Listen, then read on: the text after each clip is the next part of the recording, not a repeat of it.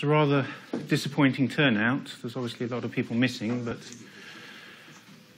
we'll get on with it anyway. So where are we? Screen's there, good. So I'm just going to go quickly over a couple of the resources that are available just to make sure you remember what's online on Canvas for Biome 13. It might help you. And then I'm going to give you a rather hard example question. It's much harder than you'll get in the exam, but what I want you to do is get together in groups and discuss it. And when you go from thinking, oh, this is really hard, there's no way I'll do this, to having had a discussion and finally getting some sort of solution, that will hopefully give you the confidence to tackle the much easier questions you're likely to get in the exams. And we'll have a similar session anyway just before the exam to go over this again.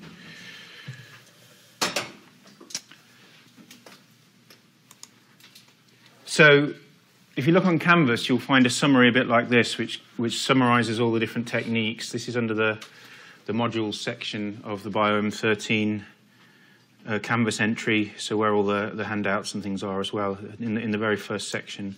So this is taking a snapshot from last year's Canvas, but it's in more or less the same position on the Canvas page as last year. So if you look there, you click on the modules bit on the left, and then you'll find there's a summary of different techniques listed on there.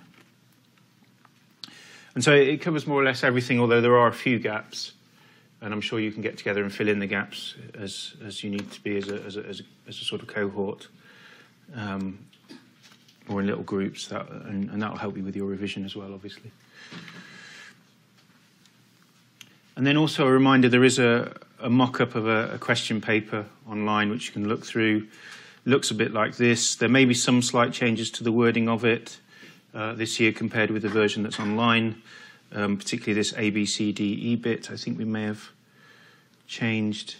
Yeah, well, I think we changed part A. I mean, we haven't written the paper for this year, but we changed it last year. I haven't changed it in the mock-up. We changed part A. I'll show you in a minute what we changed it to last year.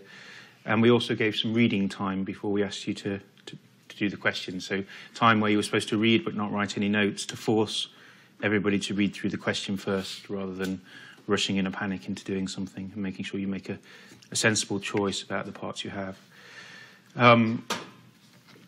So when we'll go over this again just before the actual exam, we'll do another revision session, but just remember to keep in mind the split of the marks. It's 40% for section A and it's section B that carries 60%.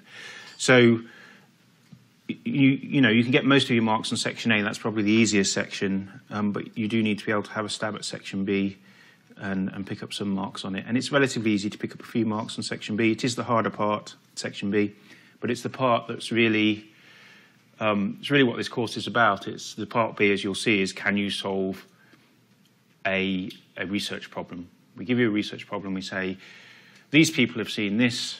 What would you do next? Or how would you find something out? And we'll see some examples of that. When you're doing the exam paper, when you get round to it, which is some months from now, do remember to allocate your time appropriately. It's 40% for part A, so try and allocate 40% of your time to part A. If you think you're going to do better on part A than part B, maybe you'll allocate a bit more than that, but certainly you wouldn't want to allocate more than an hour to it, would you? So, I mean, it comes out, if you do the maths, at approximately 25 minutes per part A question, because you're asked to do 2 questions in part A and 70 minutes for the part B. And so the questions look a little bit like this. This is from the mock-up paper, so you can find this online yourself. You've got the part A. You're asked to pick 2 out of this list of 5 and write about them with regard to these things, A, B, C, D, E. So you can see there's roughly one subject from each of the different lecture courses. So I think you've got 11 lectures, haven't you, in total? So we're asking you, we're going to put 5 out of those 11. Obviously, it could just be one aspect of one of those lectures, such as talk about fluorescence microscopy is one of the questions here. That's obviously just a small part of the lectures you got from Alessandro De Maio. Or it could be more broad. It could just be high-throughput screening for drug discovery, which is pretty much everything that Luke Alderwick talked to you about.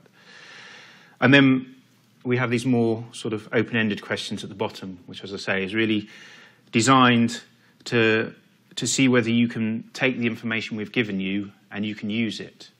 So part A, you can get a pretty good mark just from repeating the lecture notes. We want to see a little bit more than that, but basically if if you understand what part of the lecture note is relevant and you can repeat that, you can get quite a good mark. Part B, it's really not enough to repeat the lecture notes. The question is saying, can you work out in a real-world problem how you would apply the information from the lectures to that problem? And are there specific things about this problem that mean it's more amenable to one solution than another solution? And so there are a couple of example questions with some bullet points of how you might answer them on the mock-up exam that's online. So I say the wording of this ABC bit has changed a bit last year compared to what's on the mock paper. So instead of asking what is it used for, we've asked what is the technique and what are its basic principles. So that was the original intention of the part A on the mock paper. What is it used for? It's can you explain basically, you know, the fundamental thing it does, and then can you explain with the rest of it how you would apply that fundamental thing. So, for example, NMR is used to look at the magnetic resonance of atoms. That's the fundamental principle of it. That's what it's used for. But actually it's applied, that use is applied to solving structure or to looking at ligand binding or to looking at dynamics of structure or so on. So that's the sort of direction. Can you explain the basics of the method? And then can you explain what questions can be addressed with once that basic principle has been outlined, and what the limitations might be and what the disadvantages and advantages of the technique might be. So for NMR, again, if I pick that as an example, there's obviously a maximum size of protein you can handle, and that maximum size is increasing as the magnets go up, so I don't currently know exactly where we are. And specific techniques can push it further. Whereas X-ray crystallography, you're only generally getting a static structure, and NMR you can get a dynamic structure, so those are sorts of things you might balance up in one of those answers. So that's just a sort of reminder of what's on Canvas that you can access to help you. I'm going to say what the main point of the day is to answer a question which I'm setting up for you. I say this is quite a lot harder than what you'll get in the exam, because in the exam we might have a question like this, but we'd break it down into sub-stages. But because I want you to do this in a group, and I want you to read it to start with and think, I don't know what to do with this, and then I want you to spend time to think it through and say, actually, I do know what to do with this, and maybe that I do know what to do with this comes out of the discussion. And I've used the same question for the last two or 3 years as one of the revision sessions, and people do go through those phases, first saying, I don't know what to do with this, and then after discussing saying, I do know what to do with this, and ideas come out, and then everybody's happy. So, and that's the stage I want you to get to go, well, that's how research works, right? You have the moment where you think, I don't really know what I'm doing next.